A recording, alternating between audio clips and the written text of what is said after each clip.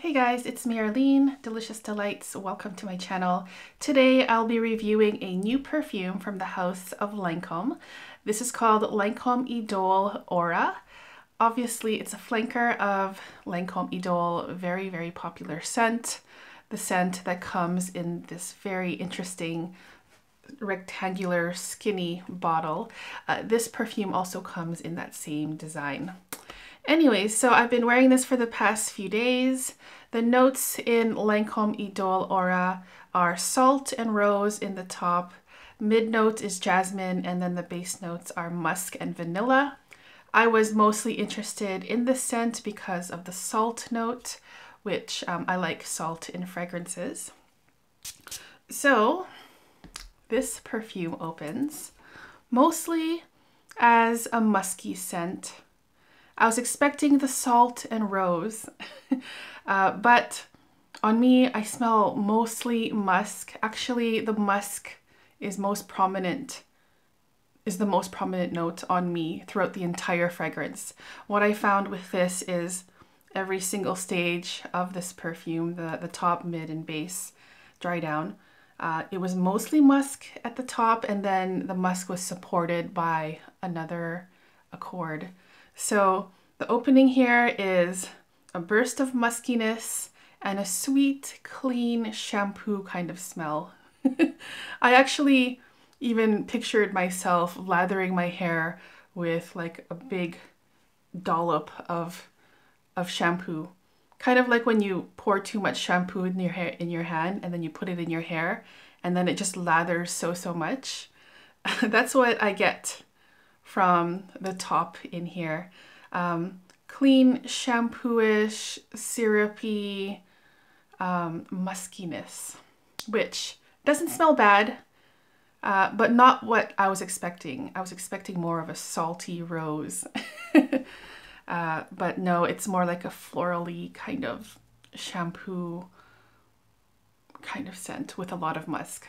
So the mid of this fragrance, I still get the musk very prominently, but then the salty note emerges and it does get extremely salty, which I like. I like, as I said earlier, I love salty notes, and this is actually a very salty perfume on me.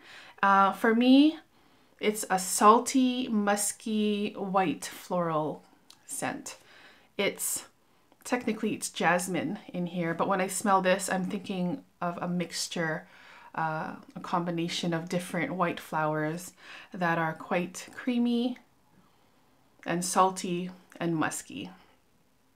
Now, in the dry down of this perfume, what I'm left with is mostly just a musk. So it has a little bit of sweetness in there, but it's mostly just the musk and the musk alone. It's quite harsh on my skin and it has like this sharpness about it, but that little tiny bit of sweetness in here kind of softens it a little bit, but mostly it's just like a cloud of musk.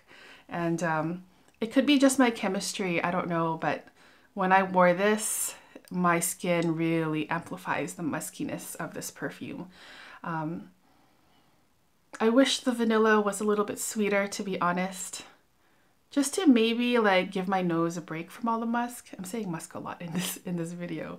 But yeah, my experience with Lancome Idole Aura is that it's mostly a musky scent. It has accents of sweetness, of florals, like mixed white florals, and a clean sharpness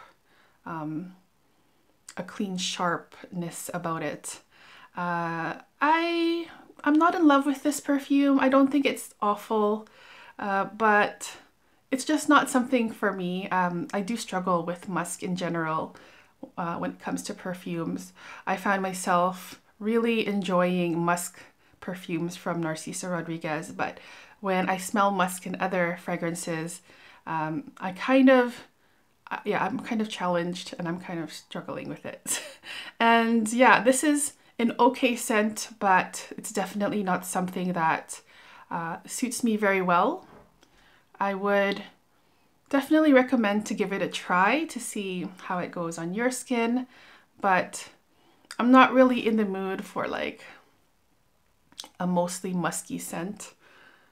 But that's just me and my tastes, and of course all of us have our own opinions. And yeah, that's basically what I think about this fragrance. This one's a pass for me. I don't think it's awful, but it's just not my thing at all.